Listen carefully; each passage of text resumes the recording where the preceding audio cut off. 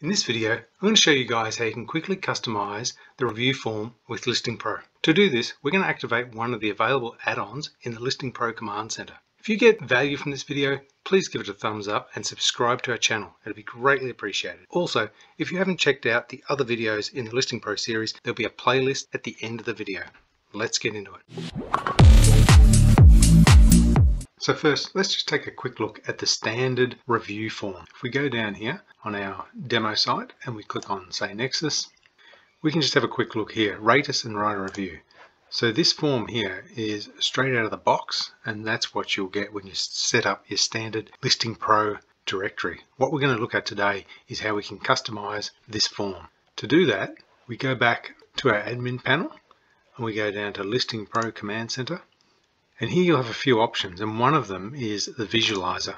Within the visualizer, there's two add-ons here. We've got the multi-criteria rating and the Fes Form Builder. The one we're going to look at just now is the multi-criteria rating. If we just activate this, and now if we go back to our site and do a refresh, and we scroll down and we'll hit on Nexus again, we can take a look at the Rate Us and Write a Review form, and there you go. We can see the multi-criteria rating has been activated, and we've got a couple of different options there, like the cleanliness, ambience, service, and price. And these are actually all customizable, but it can be activated, and the default will be what you see here. Now, if we want to customize it, we just go back over to our admin and we click on Edit. If we click on Edit against this global criteria, this is the criteria we see if we don't alter it at all and don't assign a new criteria to a category. So let's say we want to add category specific criteria for services, for example. What you need to do is head down here, hit services in the add new category group, and we'll go add, and then we'll hit edit for group for services. So here we're going to put our criteria that's going to appear for any listing within the services category. So we might have professionalism, then we can add, say, quality, and we might also add, say, responsiveness, and we might just add one more applicable to, say, services, which would be value. And we're going to hit save there.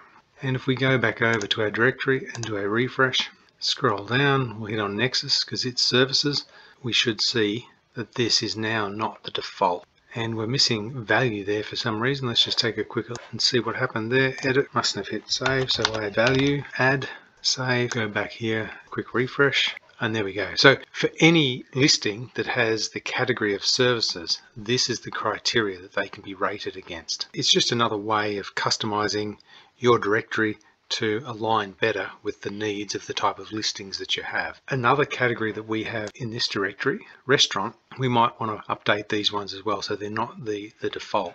So let's just quickly do that. We'll take a look at what comes up for restaurants, and it will be the standard, this cleanliness, service, ambience, and price. So we're going to change this.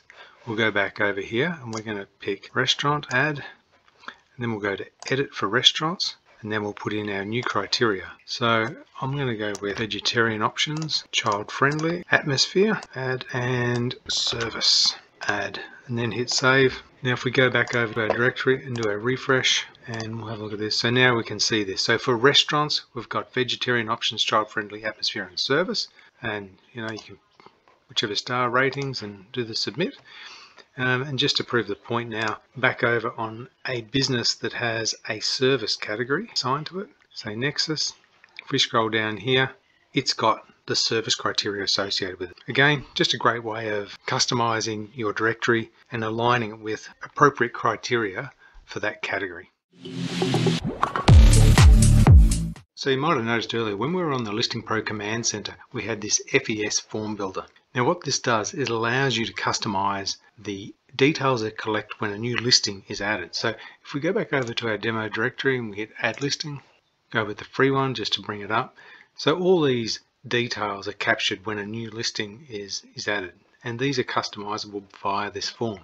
If you go back to the admin panel, I've just activated it here, and now we click edit.